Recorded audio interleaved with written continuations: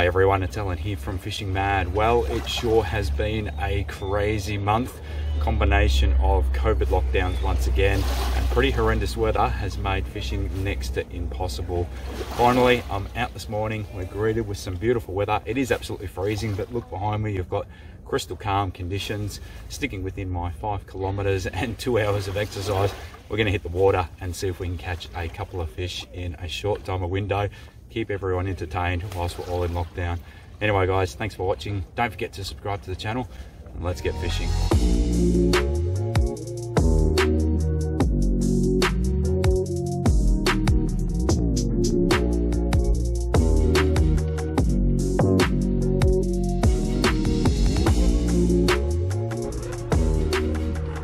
Have a look at these conditions, eh? You know what, we've only got 2 hours and the effort that it takes to get down here, drag the kayak and set up, but you know what, I ain't gonna overlook it for conditions this nice. Now, driving here, the temperature was only 4 degrees, so that water is going to be freezing, but I'm super excited. I haven't been out for a while, so I'm just chomping at the bit to get out there, catch a fish. Whew. My feet are frozen.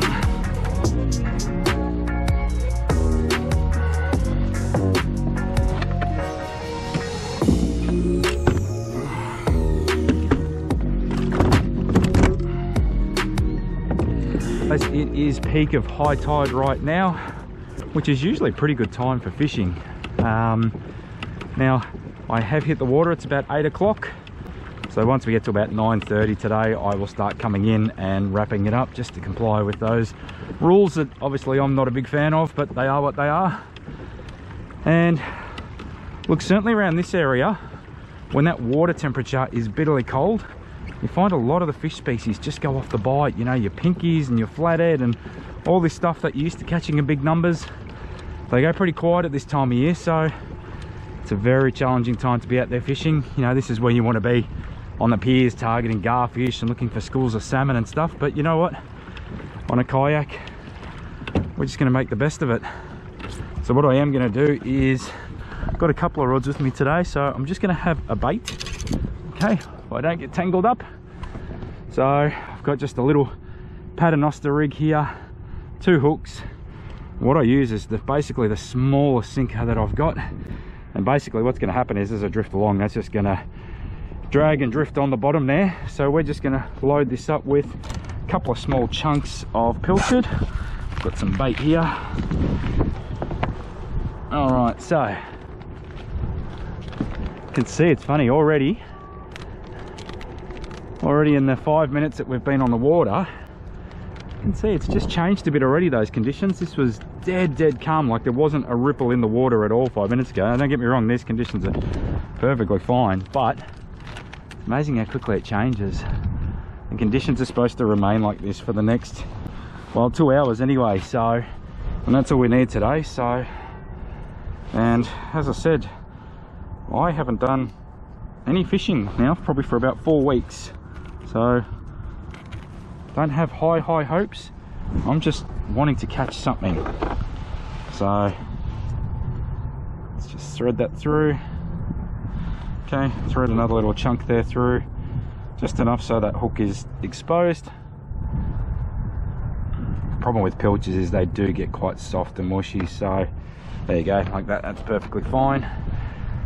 And I think this thing's going to get in the way. I thought that was a good idea, but second guessing that now. So what you want to do when you cast these out is you want to work out which way, not you're drifting, but which way the line's drifting. Actually looks like it's going this way. So what we're going to do is I'm going to put that one in that rod holder there. Okay, and then what we are going to do is we are going to flick some soft plastics. Now, if we're going to catch anything today, my bet is it's going to be flathead. So flathead or bait. Oh, that would have been nice if it was a hit already. So I'm going to be mainly flicking this rod here. So this is my Zodius and Vanford combo, perfect for, you know, targeting flatties and pinkies and that sort of stuff. And these turtleback worms, so the camo ones in 4-inch, they're almost as good as it gets for targeting flatties in inshore waters like this where it's nice and shallow. Now this area isn't notorious for big flathead, but I tell you, I've caught plenty of them between that 50 and 60 centimetre size around here, and I tell you what, that's I reckon that's pretty good. So all you want to do is just thread that on nice and straight. So I've just got a 1/8 of an ounce jig head there. Now you find with these, they do break up pretty easily, so if you do get a few bites, okay, so that's looking good there. If you get a few bites, you're going to need to replace them, but you know what, I think you'll just be happy to get a few bites.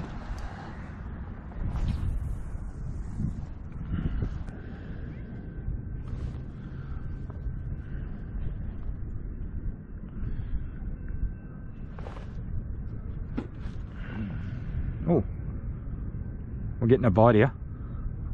Come on, come on. Gotcha, gotcha. There we go. What do we got? All right. This feels quite nice. I've got to reach my net here. What do we got? This is a nice, oh, this is a beautiful flathead.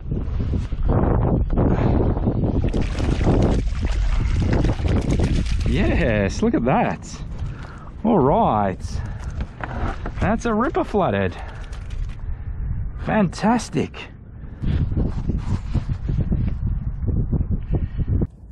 Well, it's been pretty tough out here. We've been on the water for about half an hour and not much has happened. And then I just flicked across to one of the turtleback worms, a 4-inch in camo, which is one of my favorite flathead plastics. And what do you know? Got a bite on this, on some new gear that I'm playing around with, and that's a beautiful little flatty there. So that's spot on about 32 centimeters, so that is a legal size flatty here.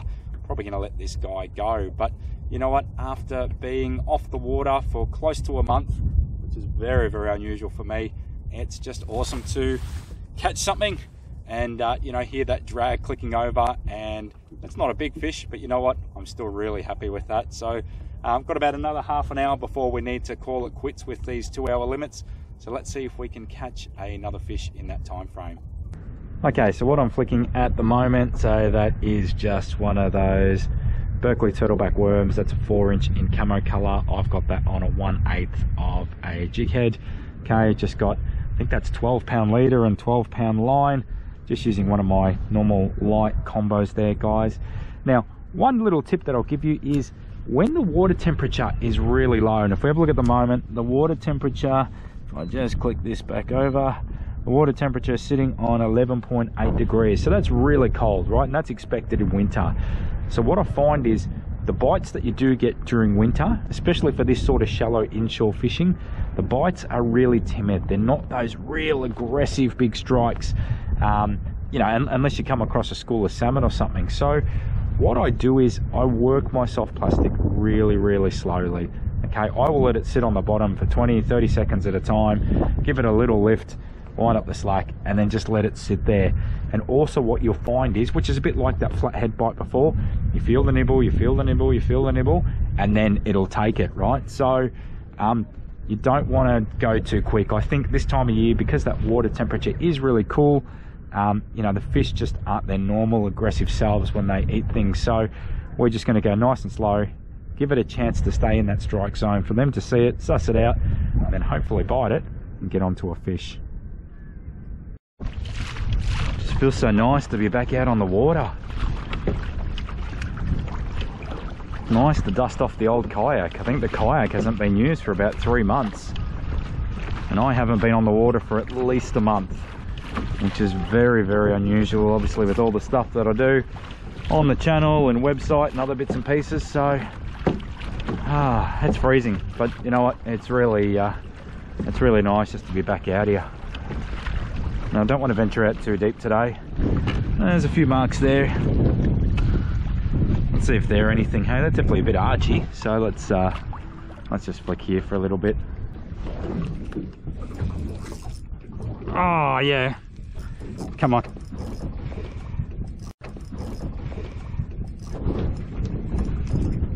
Bit of colour. All those conditions now are just starting to flatten out, and here is our second catch of the day, which is a beautiful little pinkies. It's a funny thing, these new social distancing rules, because I tell you what, if we have a bit of a 360 pan around, you can see, I know it's a bit shadowed there, there is not a single person within a kilometre of where I am right now. So, and you know, your day-to-day work activities, I'm allowed to go in the busiest places in all of Melbourne and, you know, be amongst people, and that's considered okay. You look at the street now and look, there's a patch of cyclists there. There's going to be at least 40 of them all together within a small patch. That's all okay. So it's a bit strange, these rules. Somehow fishing's one of those grey areas that people get a bit weird about, but there is no one around. There is absolutely no one around. And if something was to happen on me, well, oh, we're getting a bite here. That's on me, you know, but to be out here and enjoy the elements and there's absolutely no one around, couldn't be better.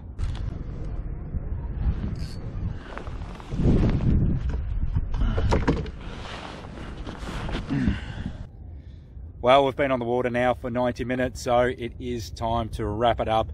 And these 2-hour restrictions sure are super duper frustrating, but that's the way it is. Bit of a challenging session out there today. That water temperature is still really cold. You know what, we caught a couple of fish, and considering everything that's happening around at the moment, I'll happily take that. Now, I know it is challenging times for a lot of people out there, so do stay safe. We are doing our best to get some content, but as you can imagine, it's pretty challenging at the moment to get out there and create some content for everyone. We'll do our best, and let's all hope that these restrictions are over soon and we can all get back to enjoying what we love doing most. Anyway guys, thanks for watching. Don't forget to subscribe to the channel, and until next time, good fishing everyone.